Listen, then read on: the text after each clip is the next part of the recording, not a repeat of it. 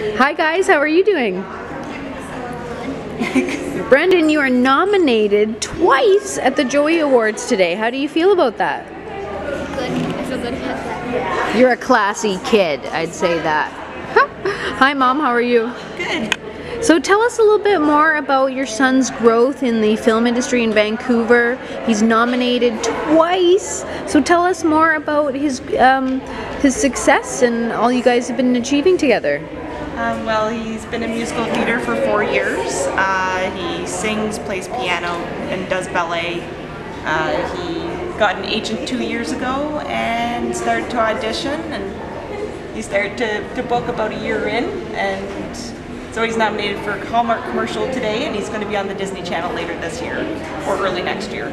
So what do you feel about being a young actor? How do you take to acting? What do you feel about it? I feel that it's just really fun to me, and I just do my best to do what I can and try not to mess up on things. So how do you prep when you first get a script? Do you and your mom go through it, or do you, like, what's your process of figuring out your character? Well, if there's 2 people, the person I'm auditioning for, I do those lines, and my mom does the other lines. Okay. And what's been your most memorable role that you've done so far? Definitely the role on the Disney Channel. Tell us about who you got to work with that and what all happened. I got to work with Kylie Cantrell, who's the lead on the show, playing Gabby Duran.